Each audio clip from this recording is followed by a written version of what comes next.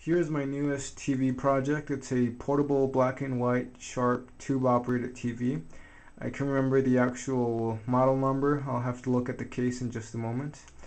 As you can see, the chassis is very dirty, and so was the case, and that's why I took it off to clean it with lots of soap and water.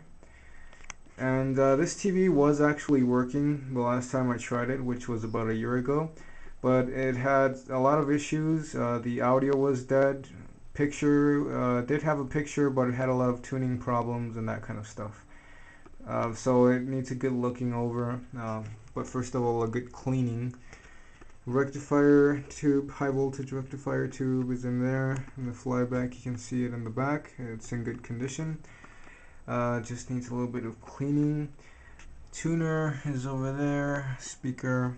I'm gonna have to put the Philips Danubio on hold because it needs a wire wound 2-watt resistor, and my local electronics shop only has 1/4-watt resistors for the time being.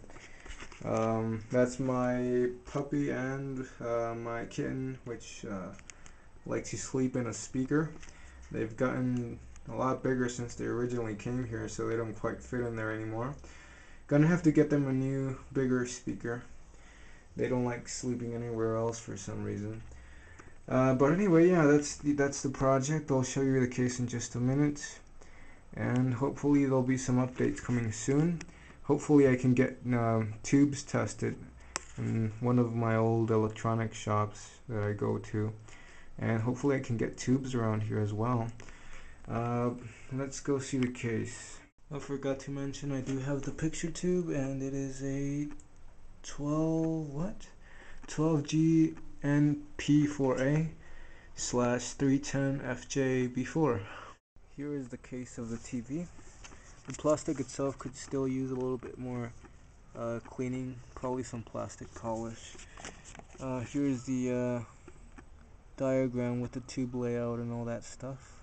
I took it off the case so I could clean it, but I still managed to get it a little bit wet.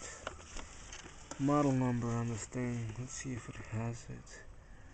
Nope, the label seems to be gone, and it doesn't seem to have a model number on there. So maybe somebody out there could tell me what this is. But yeah, that's a new project, and let's see where we can take this. Thank you for watching.